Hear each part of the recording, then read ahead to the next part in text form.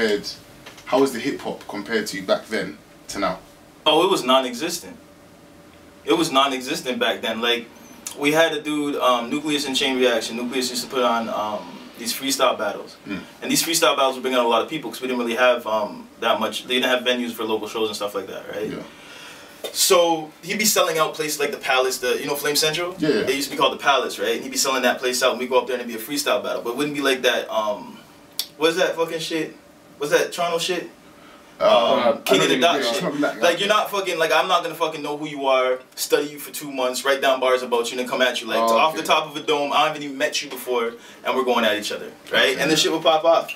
I know the first time I ever grabbed the mic in front, and rapped in front of people was on a karaoke machine in the middle of Victoria Park, right? And people just gathered around trying to give us money, and we were just doing it for fun and shit like that. So, I mean, as far as venues like anything that, like what we're doing right now wasn't existent, opening up for shows, like we opened up for Naughty by Nature and Busta Rhymes back then, which was a rarity. Yeah. Like we had to get like mad connections and do whatever to get on the side of that and shit like that. So it was tough back then.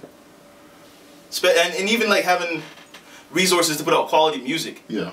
So there wasn't as much studios back then than there is now. There was a few, but you're working with Cubase, you're working on the big tube monitors and stuff like that. Okay. You're jacking speakers, you're going along to McQuaid and putting shit out on lease and not paying them back. You know what? We had, like, it was a grind. It was dirty as fuck back then. Most definitely. But do you think Calgary is ready for hip hop now? Realistically. I think anywhere's ready for hip hop.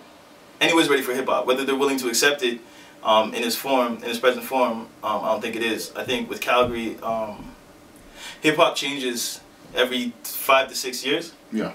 And once there's a change in hip hop, Calgary's not ready yet. You got old heads talking about, I don't like this new shit. You got new shit talking about, fuck the old heads. Like, there's no respect for the bridge between it. So how do you bridge it?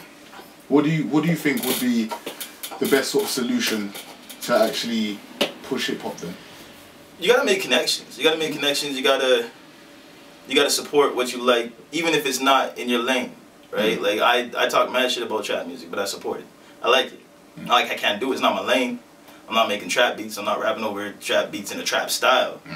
But it's not my lane, but I support it. There's a lot of these young cats that are coming up underneath us that I support, right? Bishop, Noah, Mino, like, you know, everybody. I support the hell out of them because they're making good music.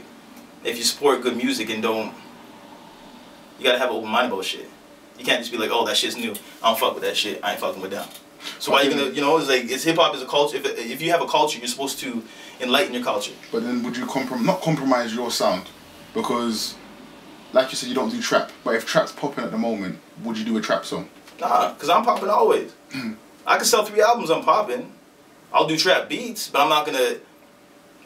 Let me put it this way: if traps pop, if you hear my shit now, that what you just heard, and trap pops and it's large, and people are going on trap and blowing up. If you heard me on a trap beat, you look at me funny. Like, that's not this nigga. Yeah. That's not his lane. Why is he doing this? Because he wants to jump in and feel good. You know what I'm saying? If I hang out with a bunch of Jamaicans, I'm not gonna start speaking patois. That's not me. They be maybe my niggas in my team, but that's not what. I'm not Jamaican. You know what I'm saying? So I'm not going to assimilate to something because it's popular.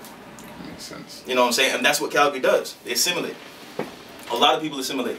But saying that, one of the things, so for instance, Billy said to me that Calgary doesn't have a sound. We assimilate. If something's popping, someone's gonna do what's popping. There's a Toronto sound, Toronto slang. And if you hear people speaking slang in Calgary, it's a Toronto slang. Vancouver has a sound. Manitoba has a sound. I mean, you go to Manitoba, you don't want to be there. Nobody wants to be in Manitoba. It's just cold as a motherfucker. It's 40 degrees before wind chill. They're popping. They got a sound. You know what I'm saying? Halifax has a sound. But Calgary doesn't have a sound. Calgary assimilates sound. It's like we're the personification of a melting pot in all shapes and forms. You know what I'm saying? And with hip hop is the one art form that we really don't have a distinct class for.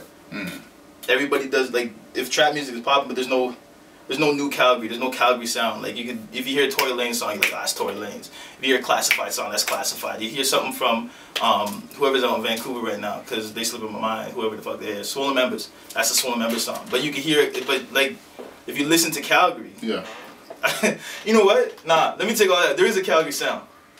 It's underground, sun, moons, and stars, over your head, trying to put big words, big dictionary words, and fit them into small sentences and sound as underground as possible. if you want to sound as unmarketable as possible, that's your Calgary. That's a Calgary sound. That's why every time you hear someone that has an outside of that lane, the first thing he says is like, you don't sound like you're from Calgary.